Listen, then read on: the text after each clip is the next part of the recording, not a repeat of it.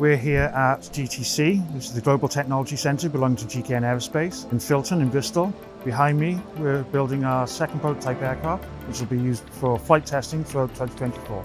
The AC-1 was built the first time using very traditional aircraft methods. So for the aircraft 2, what we really wanted to do was push those boundaries and look for innovation.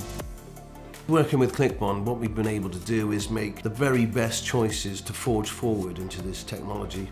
Clickbond is the pioneer in adhesive bonded fastening for aerospace assembly. As Vertical enters their next phase of production on their second aircraft, we've been implementing a new AR technology to reinvent the installation process and make it faster, more efficient. We're using an augmented reality system from Clickbond, which projects the fasteners onto the actual airframe. Then you just have to literally mark that position. We can also validate once the fasteners have been attached. So it has a dual use of not only fitting, but also validating and quality control as well.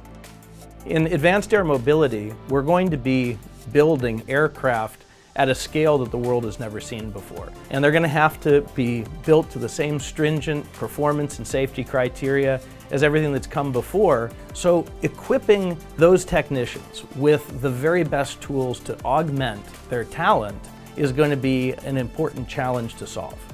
The first time we tried the goggles on, it was immediately obvious the benefits that this would bring to the construction of the aircraft. Ease of placement, ease of verification.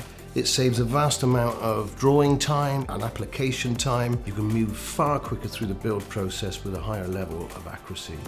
Working with these fantastic partners across the world will surely take us to the next level of expertise in aviation. Clickbond and Vertical have already formed a very great relationship, but I can't wait to see where it goes. We're literally building an aircraft with augmented reality and digital tools, and we're excited to see what this does not only for Vertical, but for the entire industry as a whole.